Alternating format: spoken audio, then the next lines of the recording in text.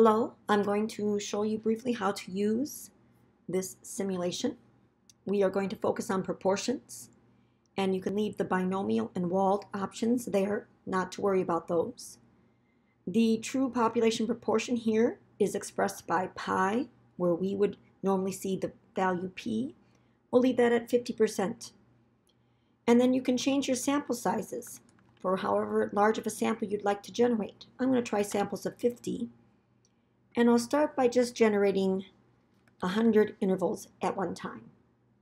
Confidence level, lots of options there too. I'm going to stick with the 95%. And let's do a sample.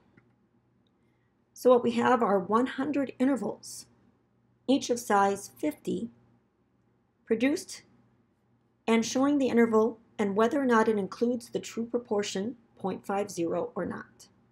Those that do happen to be good intervals that ended up including what we know now as the population proportion 0.5 are shown in green. And those intervals for which the sample proportion was a little bit unusually large or small, such that the interval around that best guess actually did not include the population rate, are shown in red.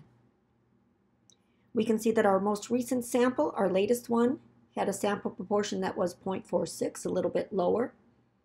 The sample proportions shown by these black dots vary from one sample to the next, but most of the time we're seeing intervals around these best guesses that include the actual true population rate.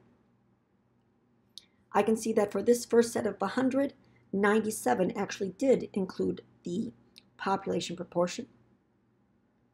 If I continue to sample, it'll give me the results of each set of 100 and then a long-term running proportion.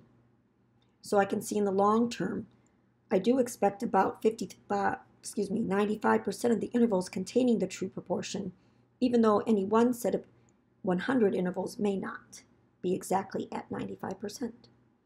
You're asked in the pre-lab to change the sample size, to change your confidence level and observe what happens and write up a sentence or two about that. Have fun playing with this applet.